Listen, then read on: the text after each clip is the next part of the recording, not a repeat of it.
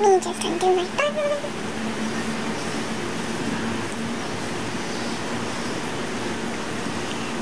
This looks... I hate these straight strands. If you don't mind. Much better, but I bet by the time I'm filming this, my curls are gone. Oh well.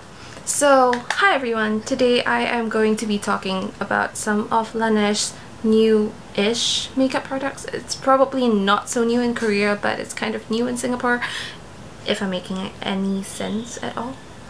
So, anyway, I am going to be talking about the new Laneige layering foundation cushion, and it is in this beautiful rose gold. I'll also be talking about some of the other new Laneige products that I've been playing with recently and what I think of them. Of course, if you happen to be watching this video and you'd like me to do a Laneige face kind of beauty video, I can try. I mean, I've never done it, but I would try. It's just that the lighting may suck because I'm probably gonna be filming before I go to work, if that ever happens. So, fair warning. Anyway, back to topic. Let's start off with this. So this just launched in Singapore this weekend. It's in a beautiful rose gold, like I mentioned. You can see my camera screen from here, in case you're wondering what that light is. And this is how the inside looks like. You do get a teardrop shape, so it's a bit different. I've taken out the cushion at the moment, so it's not gonna fall off. And this is how the inside looks like. Pretty cool, I would say. So this is where you get your regular foundation cushion, and this is a part, you know, the cushion where you use your concealer for. So this would be a bit thicker than what you get here, but I would say in general what you're looking at is definitely more coverage than the regular BB cushion. I do like it. I've worn my makeup for probably 15 hours now or more, and it still looks pretty good. I'm not saying it doesn't with the regular BB cushion, it's just that with more coverage it means using less concealer, which is good. I mean, your skin needs to breathe and all, right? Or at least that's what they preach. Okay, so in general, I do like the cushion. I do think it's comparable to the regular cushion, and if you do need a bit more coverage, this would be perfect for you. It works amazingly in Singapore. My skin still looks pretty good, though I may still like my Jongseonmu more. But that's my personal preference. But one thing I don't really like about it is the cushion part. So let's talk about the cushion. I love the teardrop shade. It does help with application. This sponge is fine. There is no issue with this. It's this thing. If my camera ever zooms on this part, you know what? Let me just try. I am tapping my screen now. You know my screen always refuses to agree with me. But anyway, it has all these, like, it's like looking at a towel, in case you're wondering. And no, it's not zooming. But oh well, you get the gist. I guess you don't. I haven't said anything, but anyway, it looks kind of like a towel, as in this part of it. And what I don't like about it is if you kind of press too hard on your skin, you do get kind of the bristle marks. Are they called bristles? But basically you get dots on your face, and I kind of have to touch it up with this bottom cushion, which, like I said, is fantastic. I just don't like this part. Why couldn't they have made the whole cushion the regular cushion? I don't know, but that's just one thing I don't like about it. If you don't have dark eye bags like me, this foundation is going to work great for you, especially with the concealer part. It's great for day-to-day wear. If you need a bit more coverage, go in lightly with another concealer, not foundation, and it would work perfectly. I do love this. It's just not my favoriteest foundation, if that makes any sense. Would I recommend you buy it? Sure. I love it. I think it's a good step up from the usual BB cushion, but who knows? You be the judge. I do like it. And maybe I should show you. Why am I talking and not showing? Who knows? But let's see if I can show you how horrendous this is. Like, oh, it's not gonna show because obviously you're not gonna see it. And like, it's kind of working on my skin and blending it, but basically it's a sign. It's my skin tone and you can't see the brush marks. So basically it feels really good actually. I like how the concealer is not thick, so you can kind of lay on a bit more of it and it doesn't kind of crease your lid, like your under eyelids especially. So that's a good point, just in case you're wondering. Now let's get the glare down. So I do have about 3 more products to just share with you very quickly that also come from Laneige. Some of them are not new, some of them are kind of new. I don't know, but I just thought it's boring to talk about one cushion, so I'm pulling everything in. So the next one. So this is the Laneige contouring stick. It is triangular, prismatic, whatever you want to call it. So I do have trouble, especially with my under eye. My dark eye circles are insane. So I did get the pink coral version of it. It's a 2-tone contouring stick. So you do get a dark salmon light color and a bottom peachy color to brighten. So the top part would definitely be more for covering dark circles. Honestly, I love Laneige, but I hate this. It does nothing to my skin. I've tried it more than 5 times. Absolutely nothing. It feels like a moisturizer or almost like a primer, but it doesn't do anything for my skin. I swear you are better off getting the Etude House sticks, color contouring sticks, you know, the 2-ended ones. Yeah, you're definitely better off. You're gonna get more payoff with that. This just feels like a brightener. It doesn't really do much for my under eye. It's like additional product, but it doesn't save it, and more product means more creasing under your eyes. So not my favorite product, honestly. I don't want to talk too much about it.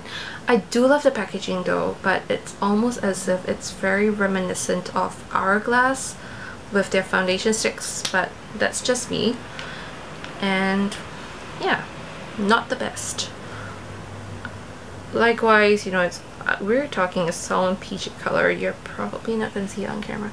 Oh, you do see the salmony color and the brightly like pinky peachy color. So do you see this here? Yeah, that's what you get.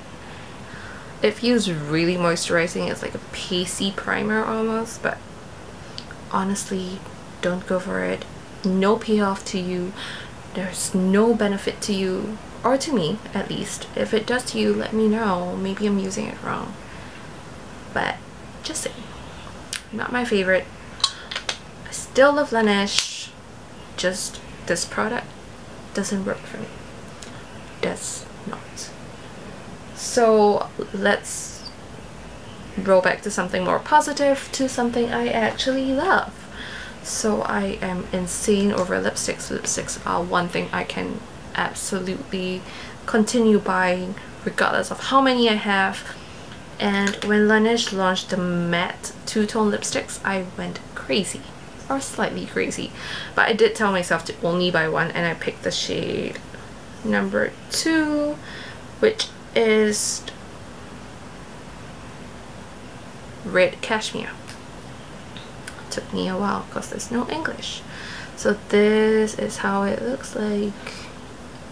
It's kind of a red, very almost like an MLBB color, I would say. And and this is what it looks like. See? It's like a red lip, but it's still a very MLB color.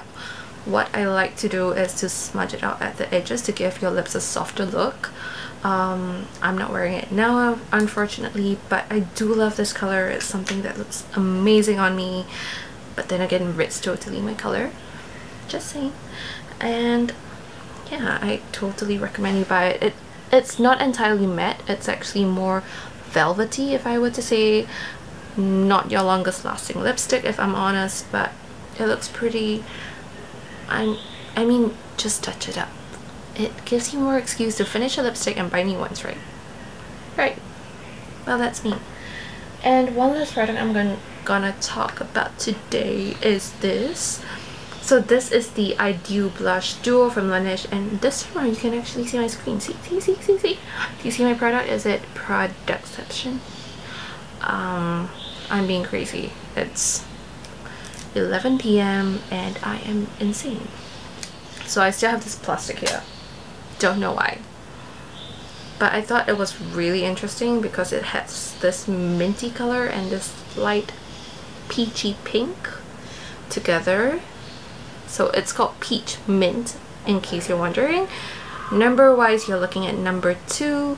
So it's number 2 Peachy Mint shade. I really got attracted by this mint part of it. I mean, how often do you see a mint blush? But the funny thing is when you swatch it, oh my gosh, I'm running out of space. You see it? It's actually mint. You don't see any pink. I thought it would be color changing. It's not.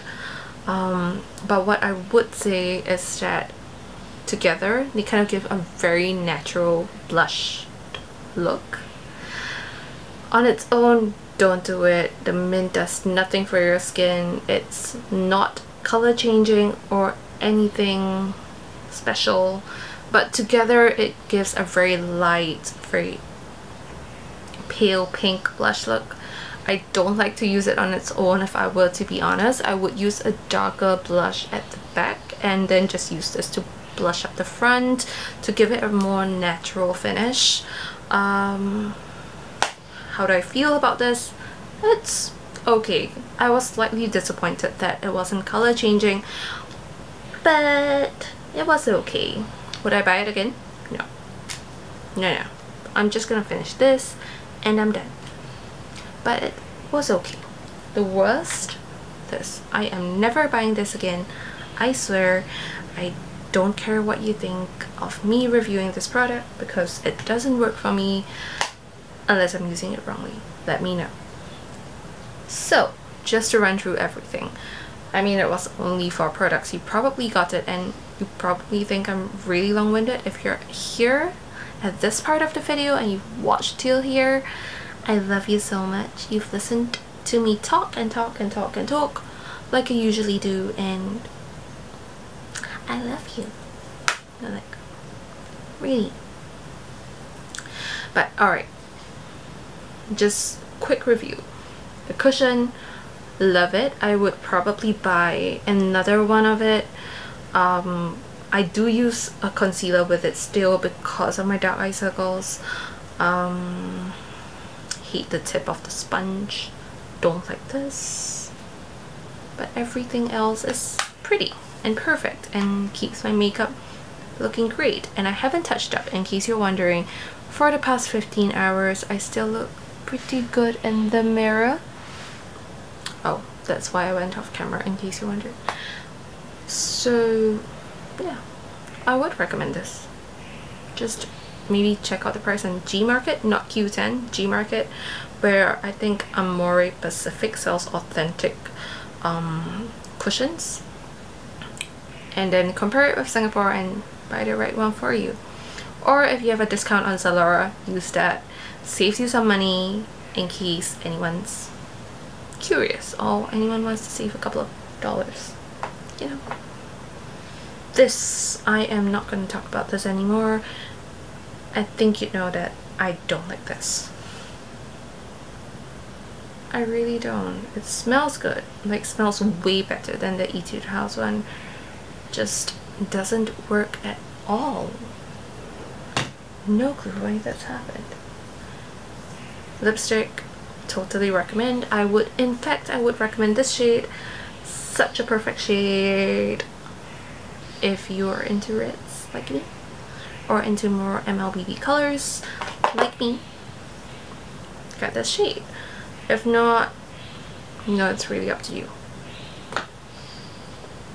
Last one. Oh my gosh, my hair's straightening up. But very quickly. Last one, the blush. The Ideal Blush Duo. It's kind of okay. Do you need to buy it? No. I would honestly get a Down Under blusher. Lasts you way better. More pigment, more color, lasts you the whole day. I would say if you had a choice, go with Down Under. They are kind of around the same price point if I am correct. Maybe Down Under is a bit more pricey, but in any case, this, not really going to go for it again. Just pulling out something else, you can also consider the Clio blush. This is actually a pro multi-face, so it can be an eyeshadow as well. In case you're wondering, it looks like that. I would say this gives you a lot more payout as well compared to this. If you're looking for a very natural blush, get it. It's gonna suit you. Don't expect anything magical from that mint part. I would say it's very close to the lipstick where it's almost so sheer, you don't get much color from it. Together, a very light blush shade. Like, I haven't said that already, and my hair needs to start getting into my eyes. But in any case, you get my drift. If you like pigment, this may not be the blush for you. If you like something a bit more natural, go for it. 2 thumbs up. So I think that's it. That's it for today's video. If you've watched it here, I really love you. And if you do want me to do kind of a full face with all my Laneige makeup, I am short of some stuff in case you're wondering, but I will do my best to do most of my face with Laneige and let you know what I think. If you want that, let me know. I will try to do that, like I said at the start of the video. I will be filming on the way to work, before I work, so my lighting may look crappy, but it will be the same setup, it will be the same me, and I'll see you next time. Bye! Earrings are gone. It's already hurt. The worst part of every video, taking off makeup, especially with no.